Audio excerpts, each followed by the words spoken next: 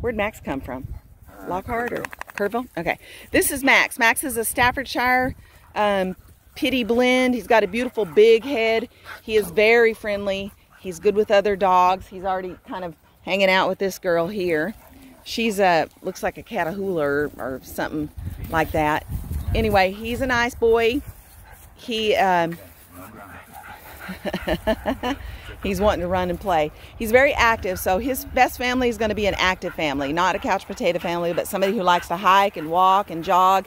He'd be a great companion for an active family.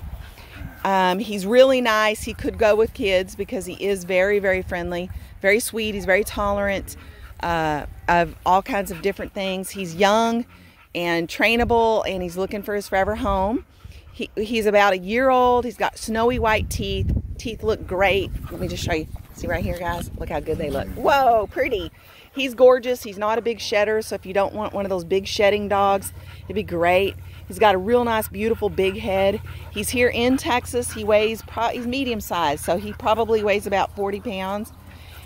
He's looking for his forever home. He could be adopted locally in Texas, or we can work with the wonderful transporters to get him to Portland, Wisconsin, Minnesota, Wisconsin, excuse me, Portland, Washington, Minnesota, Wisconsin, Vermont, or all along the East Coast. If you'd like to adopt beautiful, beautiful Max, contact CCPAL for an application.